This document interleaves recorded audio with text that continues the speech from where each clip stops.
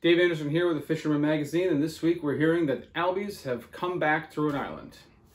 We're also hearing that the Cape Cod Canal had a pretty darn good week with some really nice fish. And we're hearing a greater diversity in sizes of bluefins off the Cape. Stay tuned for all that and more on this week's Web Fishing Forecast. The fishing news is sponsored by these fine partners.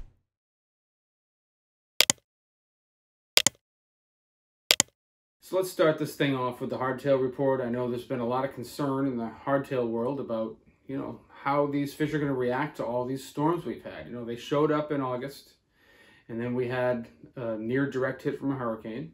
Then they kind of recovered. Everything kind of came back to normal. Then we got the remnants of Ida, and that messed things up real bad.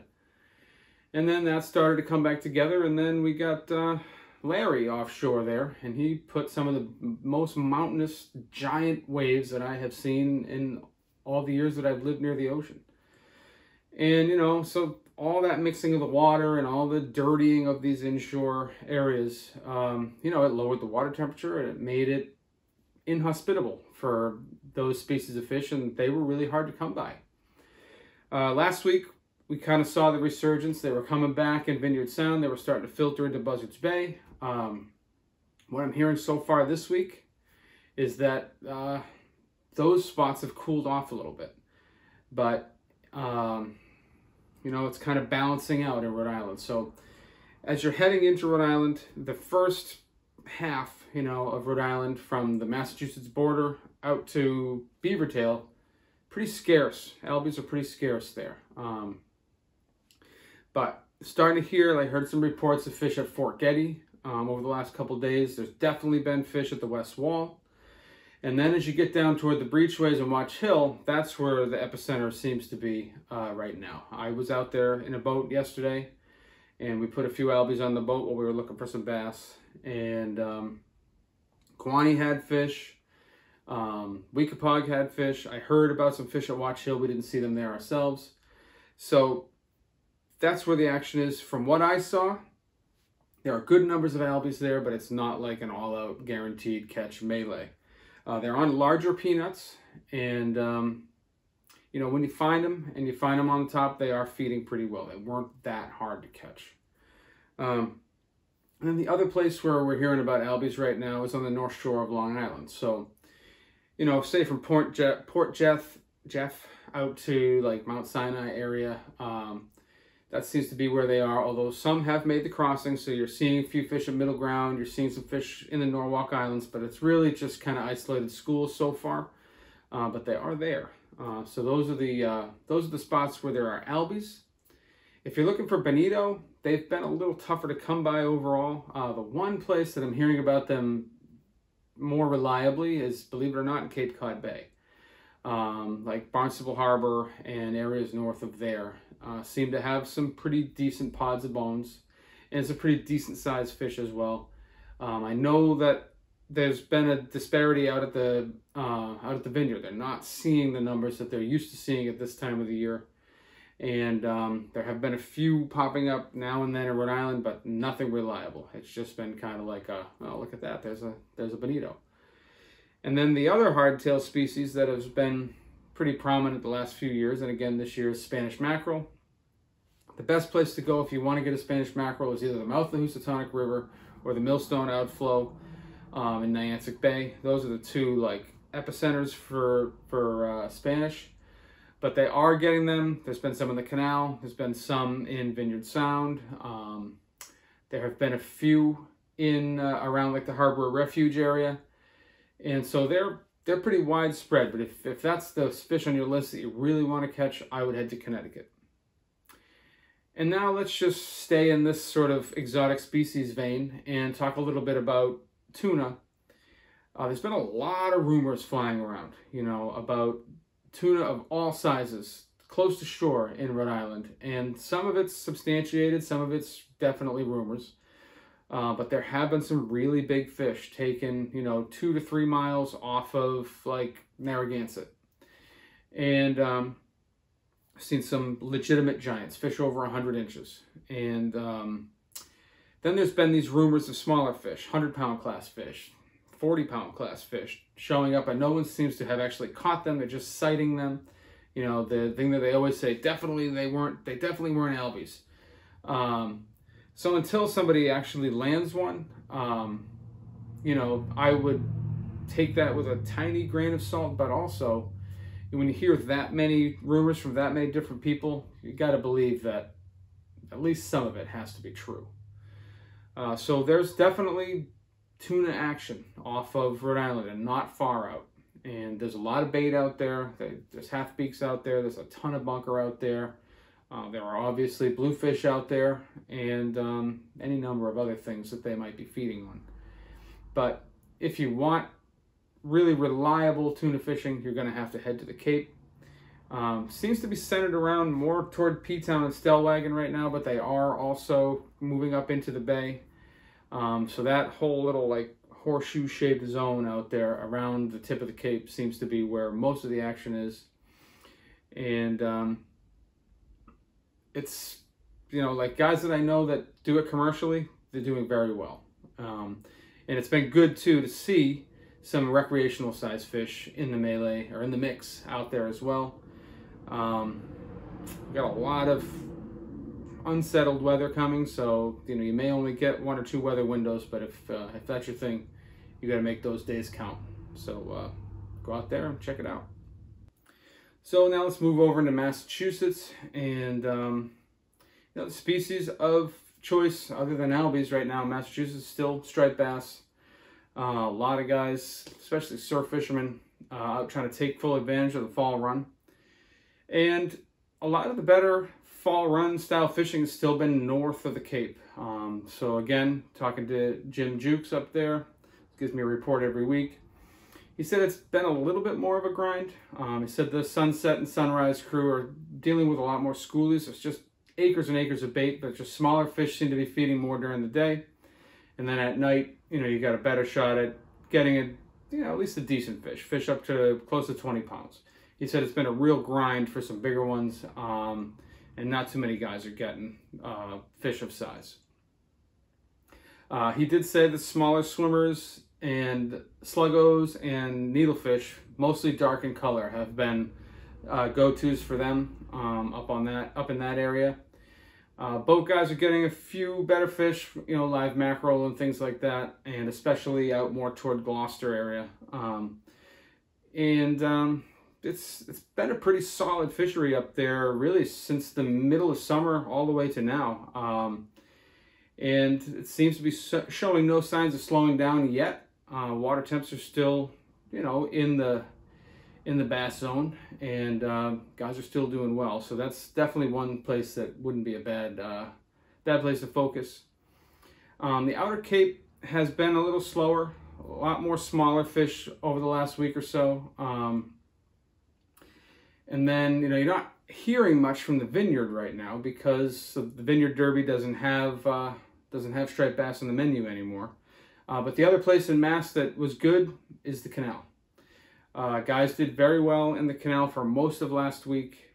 On the average, I would say, you know, just judging by like the Canal blitzes of lure, these fish were on the smaller side. You know, most of them were in the slot, with fish up to 25 pounds. I didn't hear about anything really big unless you go way back into the week before. There were some bigger fish taken. But most of these fish, like I said, say between 10 and 25 pounds. Action very good. Lots of peanut bunker, lots of herring fry, and lots of peanut bunker, lots of herring fry, and mackerel moving in on them as well. Now, when we go out to the Vineyard, I'm going to kind of go back a little bit to the hardtail thing, but I was just looking over the results for the week, and it's already some pretty impressive fish on the board. One of the most impressive is a 16-pound bluefish, but they've logged 16 Albies and 14 Bonitos so far, and it seems to be well underway. Lots of bluefish logged. I mean, almost 100 bluefish have already been entered. And, you know, things are looking good out there. I know a lot of guys that are headed out there this week to go, you know, make their first runs at placing in the Derby. Really does sound like a lot of fun one of these years. I'm going to have to get out there and do that. But bluefish wise, the vineyard has been very good. I know there were some good numbers of decent sized bluefish in the canal as well. It does sound like a lot of those bluefish that were outside the east end of the canal have cleared. They probably came through because I know that they, like I said, they were mixing in with the bass quite a bit last week. And, you know, black sea bass is now closed in Massachusetts, so let's not forget that. And, yeah, that's the story that I've got for you guys in Massachusetts this week. Now, as we move over into Rhode Island, the striper bite has been decent, especially along the Narragansett shoreline, coming out around like the Harbor Refuge, and then over toward Beavertail and Newport as well. There really hasn't been a lot of really nice fish reported, at least to me. You know, I'm seeing fish up to a lot of fish in the slot and under slot, and then, you know, the bigger fish, the overs, are really just topping out in the low 20-pound range. Not hearing about a lot of 30-pound fish, and I certainly haven't heard of anything really big taken over the last week. Some of the spots that have been probably the best places to focus are, you know, outside Brenton Reef has been pretty good, and then that whole Narragansett shoreline from really almost from the Jamestown Bridge all the way down to Point Judith. There's been pretty good amount of bass in there, especially early morning or a gloomy day like today. You get a little wind blowing in there. It gets, you know, it can really whip those fish up. The water temps are still pretty warm. You know, I was out there yesterday looking for bass myself, and the water temps were in the 70s, the low 70s, 70, 71, and you know, it's still a little bit warm for like really great topwater action. Doesn't mean it's not going to happen, especially at first light or last light. But you know, I think within the next week, that area should really turn on, especially if we get all this wind and a lot of cooler nights. And I'm just expecting to see those temps drop and for things to really turn on in all those areas. Bluefish wise, most of what I'm seeing for bluefish in Rhode Island has been on the smaller side. I know there's been some big ones showing up here and there at Block Island. But inshore, it's mostly like little snappers and then what I call smoker bluefish, you know, like fish up to like 23 inches. Good numbers of those. You know, a lot of those are taken, going away with your epoxy jigs when you're throwing them into what you think are Albie blitzes. But, you know, that's really like the main story as far as they go. Black sea bass fishing in Rhode Island remains phenomenal. We did a little bit of that yesterday when we were waiting for the tide to make up, and you know, we just picked out a random bump on the chart and went out there and dropped. I used a Point Judith pogey, just dropping it straight to the bottom, and we got a bunch of sea bass up to, I don't know what the biggest one was, maybe 18, 19 inches. But that was just on a random hump. And, you know, as I looked around out there were a lot of boats set up on a lot of little pieces, and they all seemed to be bending the rod. So, based on what I saw, I can tell you that the sea bass bite has been good. And then based on what I've heard from other people, it's been phenomenal. And the water depth doesn't seem to be as much of a factor right now. We were getting a lot of the fish. We got in like 30 feet of water. And I've heard of guys doing well out in 100 feet of water. And, you know, even some fish coming from way up shallower, like 15. So, I mean, if you're looking for sea bass, I think the main thing is just to find the strongest piece of structure. And really that whole South County shoreline has got fish, and then Newport is always loaded up with sea bass. So those areas all should be very good. We're not going to get a report this week from Watch Hill Outfitters. They didn't have time to put their video together, but I did talk to Harrison. He said they're seeing lots of albies the last couple days, a lot of larger peanut bunker, and pretty good run of bass in that 20 to 35 inch range. Not a lot of really big ones. Some of the better fish are coming from like Watch Hill reefs at night on live eels. Guys three-way in through there. But the bigger fish don't seem to be showing up too often during the day. But good action. And you're obviously going to have those smaller bluefish mixed in as well. Fluke fishing, I really haven't heard much. It's really, really slowing down now. And it's going to come to a fast end if it hasn't come to an end already. And then the last thing that's really starting to catch on now is the blackfishing. It's getting better and better. These fish are up shallow. The limit doesn't change until October 15th, so it's still a 3 fish limit. But I mean, I've even seen guys getting some nice tog, just dropping epoxy jigs on structure while they're waiting for the Albies to pop back up. And so there's a lot of different ways to catch them. There's a lot of them around, and that fishery's good, and it's only going to be getting better from here on out. And that's the story of Rhode Island this week. And now as we slide through into Connecticut, there's a lot of albie wishing going on in the Eastern Sound, but they just don't seem to want to make that turn right now. Pretty confident that they will, but they just haven't made that turn yet. The only place, like we said in the intro, it seems to be on that North Shore, and then a couple of smaller pods showing up, way out west, Norwalk, Milford area. But in their place, we're seeing a lot of stripers. Striper action has been very good in Connecticut. In fact, I think right now, Connecticut might be the best place to go if you're looking to just tie into some bass and to have a shot at a really big one. There's been more bigger fish reported from Connecticut than Massachusetts and Rhode Island combined over the last week. So one of the things that's happening is we keep getting all this rain, right? And that's, blowing out the rivers, especially the Connecticut River. And the Connecticut River is loaded with bunker. And so when all this fresh water comes down, that bunker goes and gets out of there. And so that has been setting up a pretty good bite, for at least a couple days after those rains come through. Guys are getting some bigger fish, and I've heard of some really nice fish, some fish up into the 40-pound range, mostly taken at night, mostly taken on chunks or eels, but, a few nicer fish taken on plugs as well. And that's a nice little reliable pattern that you can count on, and hasn't been a lot of reliable patterns this year. The race still has good numbers of bass and lots of bluefish. And then the other thing that's still happening is there's still these blitzes of bass that are showing up from the Connecticut River to Niantic, and then all the way out to the Thames and even beyond. It's not like one solid blitz from one end to that range to the other, but they're popping up in that area. So if you're out in the boat and you're just cruising for bass, you're just looking for birds, you are going to find them in that area. And there's been a fair number of like decent sized fish, fish up into the, at least into the mid to upper teens, up to like 18 pounds. A lot of fish being taken on topwater plugs, like the 7-inch dock, like jumping minnows have been doing really well.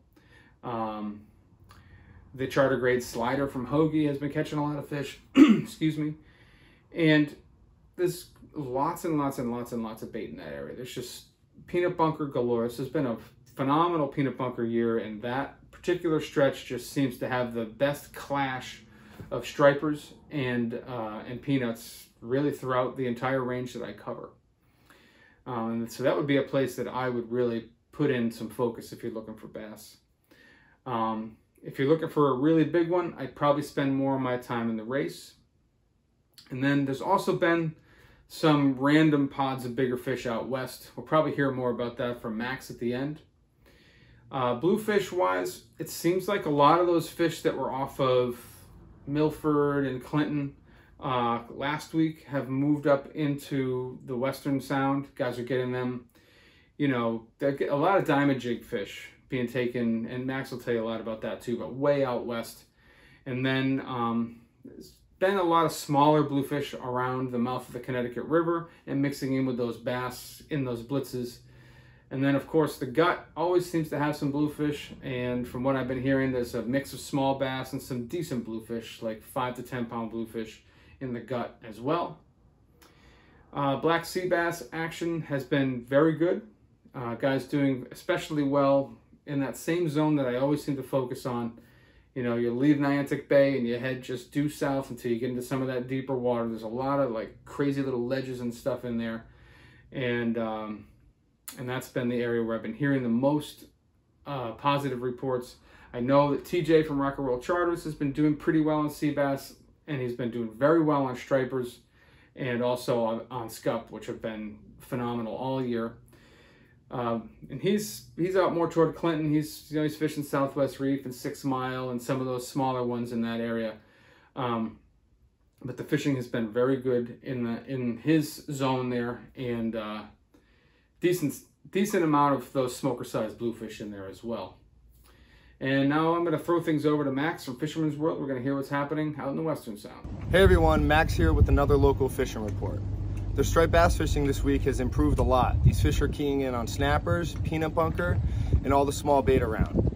First light is definitely the best bet, and these fish are being caught mostly on topwater, plug-in, and blind plug-in structure around the islands. Work in places like Cockini Shoals, George's Rock area, inside Sheffield, and Green's Ledge. The bluefishing remains red hot, and these fish are being taken on the diamond jig at 28C and 11B. To our east at Middle Ground, there's a big concentration of big fish too. And also there's been nice striped bass mixed in. For false albacore, they've been showing up here and there, but this should improve as the month goes on. Places to look are Cockini Shoals, Middle Ground, 28C, and the backside of the islands. Sea bass remains red hot, but these fish are definitely being caught in deeper water. So try to get on a deep water wreck, and these fish will take diamond jigs, high-low rigs tipped with clams or squid. Porgy fishing remains good from the beaches and from the boat. Flounder fishing, so-so. It's not really been good this whole year. Guys that are really trying to catch some fluke, they're really pounding these areas, and they're working through a lot of shorts to find their limit. But if you're gonna get out there, this time of year you can find them shallow or deep with all the small bait. So remember to keep drifting, and if you catch a keeper, mark the spot, because odds are there's more. Places like Can 24, Can 26, and 28C. This is a good time of year to drift live snappers for fluke. Thank you and good luck. And that's the story I have for you guys at Rhode Island this week. Now I'm just going to give you the breakdowns of the tournaments. So let's start with the Coastal Kayak Clash. This week in the Coastal Kayak Clash, it was all about Justin Oser. I think he took exception to losing the top spot last week because he came in strong with 2 category leading fish in blackfish and hardtail. His blackfish was 20 3/4 inches. His hardtail, which was a false albacore, was 27 1/4 inches, which is also good enough to lead, for now, the Fish of the Month category. There's still plenty of time left in the month to win Fish of the Month, and there's still lots of time left in the tournament to take the lead away from Justin. Get in your kayaks, keep those hooks sharp, and see what you can catch. We'll see you guys next week. And let's finish up with the Dreamboat. Some serious dreamboat activity from Long Island. This week, Joseph Yam moves up from 3rd place to 2nd place with the entry of his 6.48-pound weakfish. But the larger weakfish entry came in from Ryan Murphy, also from Long Island, with a 7.25-pound, putting him in the 4th place entry in weakfish. A 2nd place 3.5-pound sea robin was entered in by Andreas Brundler, and a 2.9-pound sea robin was entered in by Mark Zaliski. Rhode Island checked in with a 9.4-pound tog from Luca Raza. Where is Jersey? Well, maybe next week. The Dream Boat Fishing Challenge is the Fisherman subscriber-only multi-species fishing competition with a chance to win a new Steiger Craft center console powered by Yamaha, along with many other great prizes. Subscribe now to the Fisherman magazine to be part of the action. And as I say every week, if you're just checking out the video, we really appreciate the eyeballs, but we'd really appreciate a like and a subscribe. So if you can just click those 2 buttons down there and then maybe hit that bell so you get a notification every time we post something new. And if you're not a subscriber, head over to the website, check out the free content we've got there. We cover everything from Delaware all the way to Maine and every species you can think of in that range. We do freshwater, we do saltwater, kayak, stand-up paddleboard, offshore, and travel as well. So come check us out, come see what we have to offer, and hopefully the reports help you out. We'll see you guys next week.